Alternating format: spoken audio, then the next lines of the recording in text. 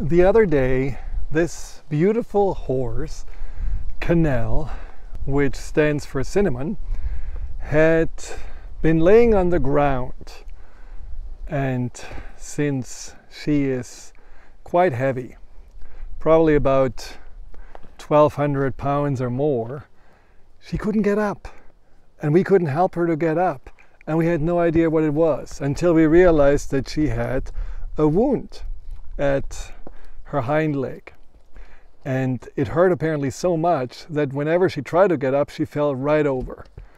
And since she was laying there all night long, she had developed a colic, and that's really scary for horses, which means often that they die. So it was touch and go, and thank God we found a way to, with 5 people, help her to get up. And now we were treating since a week her wound, and she's doing much better, as you can see. No more pain. The point what I wanted to make, though, is that horses are just incredible. Just in general, animals are such teachers.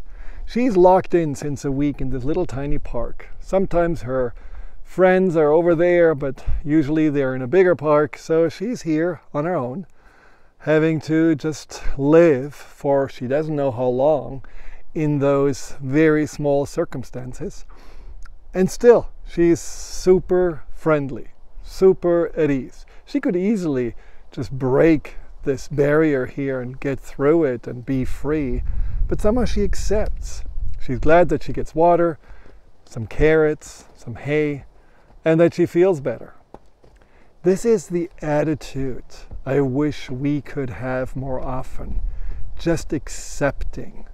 And of course we can look forward to things getting better, and we can also hope that we will be set free out of our little parks and comfort zones or discomfort zones.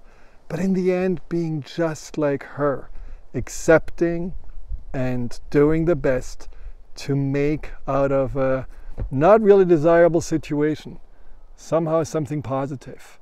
That is remarkable, and that is something I really admire and love about horses and animals. And I know she's walking around because she sees my carrot bucket, so she's looking forward to the carrots, the little treat that she gets that makes her life so much sweeter. So how can you make your attitude just more accepting and focusing on the little treats in life?